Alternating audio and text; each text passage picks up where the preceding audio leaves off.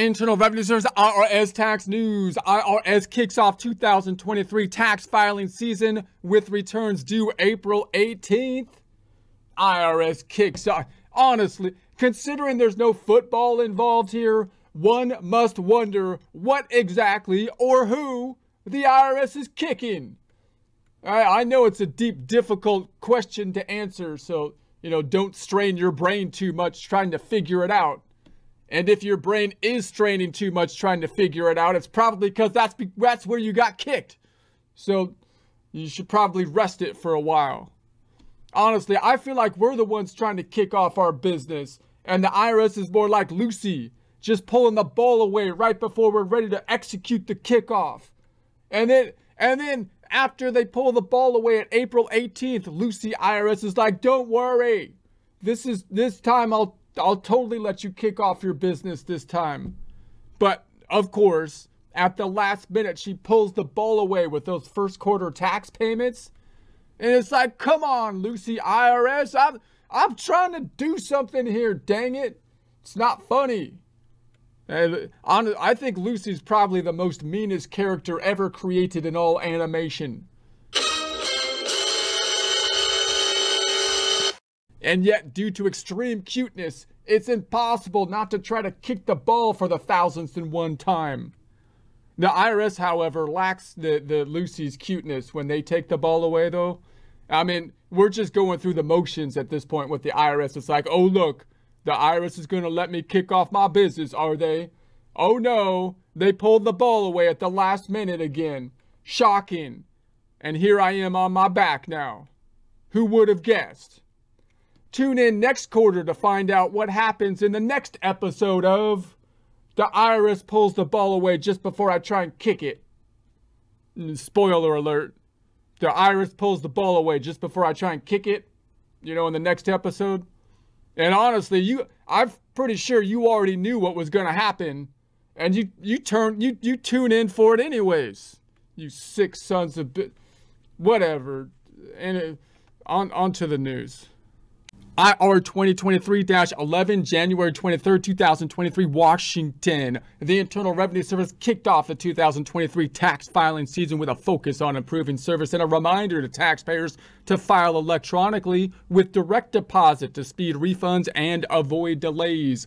So obviously the IRS has been very, very insistent on getting people to file electronically and use direct deposit. Why? So they can automate the whole process over there. So the thousands of new agents that they hired with that bill that was supposed to be like about inflation or something, but was really just spending a whole lot of money, which you would think would like increase inflation instead of decreasing. All those new agents can just hang out and kick it and just watch the money roll through.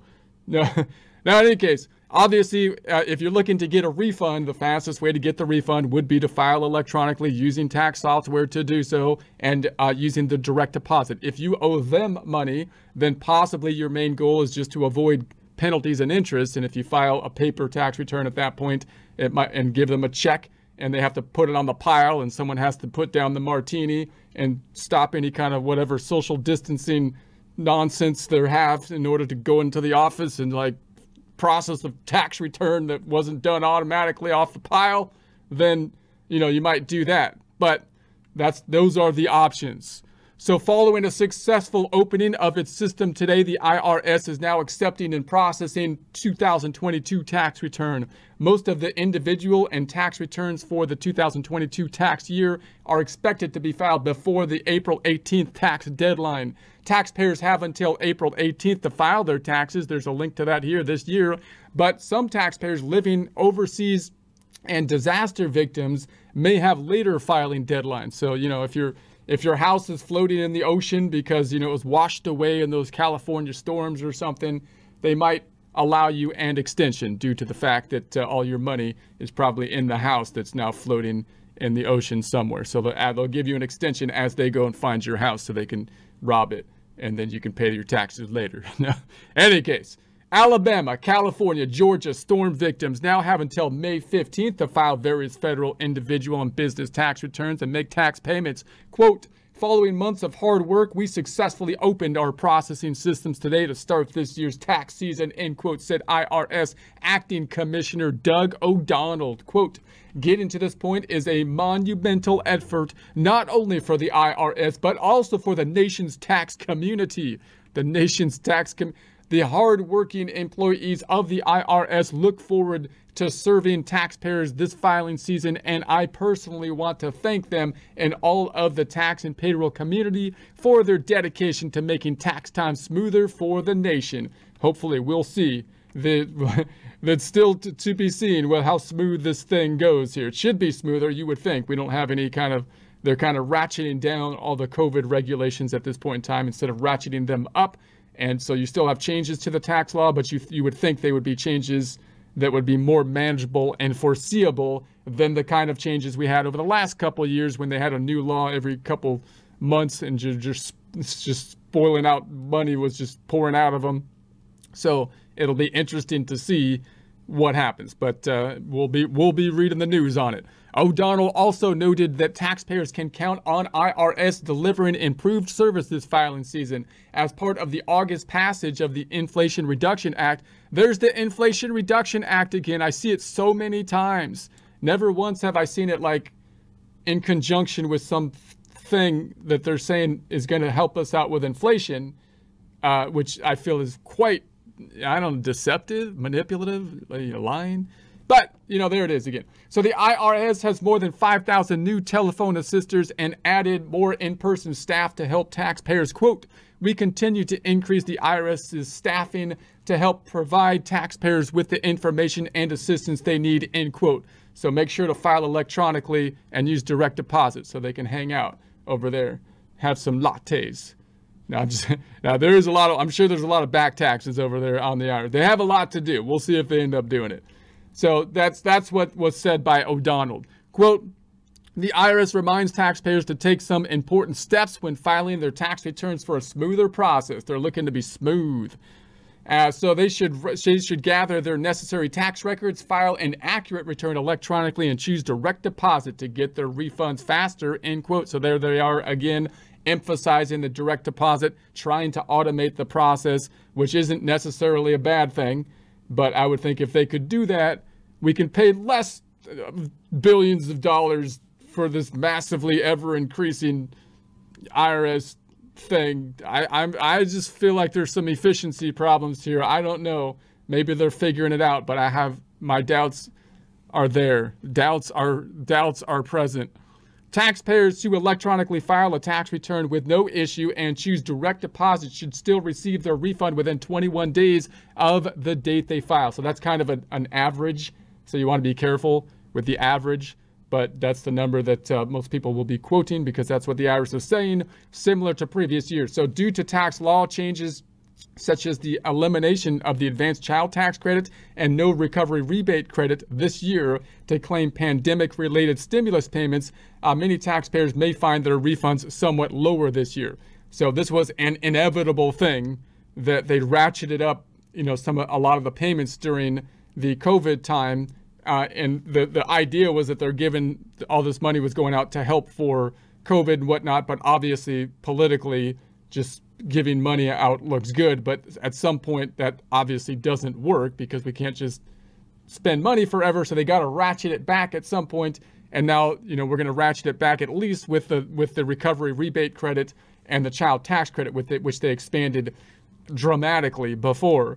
And so it's always difficult, to ratchet back, so that they're probably going to get some blowback just because the law has to pull back at some point on these kind of items. So now we're at the point in time where it's going to be interesting to see what happens, because you could argue that these types of policies in the long run cause inflation. I would argue that they cause more pain in the long run than they help, because basically we pay people not to work, we force people not to work, and then we put them on government money, which causes inflation. So now we've got people that aren't working, and they're going to have more difficult getting to work, and they're going to be pulled back on these stimulus payments because they can't be paid forever, and inflation is hitting at the same time, which might be a longer term thing. Hopefully they're getting it under control, but it's probably going to be a longer term thing than a shorter term thing that will deal with higher inflation over a longer period of time, which means the added stimulus payments that were given out for a very short period of time probably is not going to outweigh the pain that's going to happen in a long period of time. That's just how it usually works when the IRS tries to fix things just by throwing money at stuff. But maybe that's just my opinion. So IRS tips for a smooth filing season. Fast refunds by e-filing, avoiding paper returns. To avoid refund delays, IRS encourages taxpayers to file their tax return electronically with direct deposit. There's a link to that here, instead of submitting a paper tax return.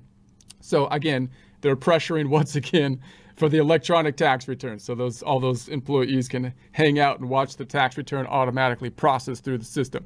So taxpayers may use IRS Free File. There's a link to that here on irs.gov. We discussed that before. Great tool. It's third-party software. The IRS is basically just pointing you to a page where you might be able to get to use software for free. Pretty much everybody would want to use tax software, I would think, at this point, due to the complexity of the tax code, even on the low-end side of things. So if you can get it for free, that would be great. So other tax software or trusted tax professionals. So we got members of the armed forces and qualifying veterans can file their federal tax return and up to 3 state tax returns for free electronically using MilTax. So that's done by the Department of Defense. So that's a government program made MilTax, which is kind of cool because it's specific for the military, but at the same time, it's not a proprietary software, not competing directly against other softwares. So I'm curious as to whether it is better or worse than if you were able to get a free software on the market, which you would think could still handle military tax returns, or if it's better or not. You know, I'm kind of curious. Don't know. I don't know. Avoid delays. File an accurate tax return. Taxpayers should make sure they're ready to file. So link to that here, an accurate and complete tax return. This can help avoid processing delays, extensive refund delays, and later IRS notices. So if you're not ready to file and you try to file, if you don't have all the documentation, you don't have all your 1099s and your W-2s and whatnot, then the IRS will probably get some information that doesn't match what's on your tax return. Because remember, all this information returns are not only going to you, they're going to the IRS. So the IRS is double checking everything on low income people's returns because all of it's being double checked generally through W-2s and 1099s. Higher income individuals have other income, so it gets more complex. But that means if you file, so if you don't have something to file your tax return, the IRS is going to have something that looks different maybe, and that'll cause a delay, and so they'll have to do something at that point. And so earned income tax credit or additional child tax credit refunds. Taxpayers may file their returns beginning January 23rd, but the IRS cannot issue refunds involving earned income tax credit or additional child tax credit before mid-February. So the law basically, these are the credits most likely subject to fraud. So in order to reduce the fraud, I believe was the idea, is that they're not going to issue them. They're going to give a little bit more time to try to catch the fraudsters. The law provides the extra time to help the IRS prevent fraudulent refunds. Quote, "Where's my refund?" End quote, on irs.gov, irs.gov. The IRS website should show an update status by February 18th for most EITC and ACTC. That's the Earned Income Tax Credit, Advanced Child Tax Credit filers. The IRS expects most of these refunds to be available to taxpayers' bank accounts or debit cards by February 28th. If people choose direct deposit and there are no other issues with their tax return. So avoid phone delays. Online resources, best option for help. So again, they're saying, hey, don't call us. I know we hired all these new people and with thousands of dollars from that bill that was supposed to be about like reducing inflation or whatever. But please don't call us. We have a website for crying out. Anyways, irs.gov is the quickest and easiest option for help. IRS-assisted phone lines continue to receive a high volume of calls. To avoid delays, check irs.gov first for refund information and answers to questions. There's a link to that here. Setting up an online account on irs.gov can also help taxpayers get information quickly. IRS online account was recently expanded to allow more people to gain access. The interactive tax assistant, there's a link to that here, can also help taxpayers get answers to many tax questions online at any time. Yeah, so we just wrote it on our website. Just go there, for crying out loud. Trying to drink my martini over here while I watch the money roll in on my on the automated machine here. Online options for free help, answers to common questions. Use irs.gov to get answers to tax questions and check a refund status or pay taxes. There's links to those. No wait time or appointment needed. Online tools and resources are available 24 hours a day. Other free options for help. You got IRS Free File. There's a link to that. It's available to any person or family who earns $73,000 or less in 2022. For taxpayers who are comfortable completing their own tax return, Free File fillable forms may be the good option. So I wouldn't recommend using Free File fillable forms to actually fill out your tax return to submit, because if you're below $73,000, you get free software, which will help you not to make errors. If you're above $73,000, your tax return's probably becoming complex to the point that you at least want to get the software to help you out with it, or you might want to hire a CPA, not just to get the tax return done, but also for support tax advice in the future. You've also got Mill Tax. There's a link to that here. Is a free tax resource available to military community, and it's offered through the Department of Defense. Qualified taxpayers can also find free one-on-one tax preparation help nationwide through the Volunteer Income Tax Assistance and Tax Consulting for the Elderly programs. There's links to that. 2021 tax returns still being processed. Taxpayers can check Where's My Amended Return to find out the status of their tax year 2021 Form 1040X, and can still file their 2022 tax returns even if their 2021 tax return haven't been processed. So you might say, hey, look, 2021 hasn't been processed. I filed it on paper just to piss off the IRS, and it's still on the stack. They haven't gotten to it yet. Well, you may still be able to go through 2022, even though your tax return will probably be there for some time on the stack of the paper returns and whatever. So visit the IRS operations page. There's a link to that here for more information on what to expect. April 18th, tax-led deadline. This year, the filing deadline is April 18th for most taxpayers, but automatic 6-month extensions of time to file are available for anyone for free. See extensions of time to file for tax return for instructions. There's links to that here. So you can, obviously, extensions only are there to extend the filing requirement, not the payment requirement. So you still have to pay, so just keep that in mind. Otherwise, you're going to get hit with the penalties and interest. That's what we're trying to avoid. They've got those sticks. They wheel them around over their head like a crazy madman. Those 2 sticks of penalties and interest, and you just don't want to get too close. Duck, weave, just try to stay away.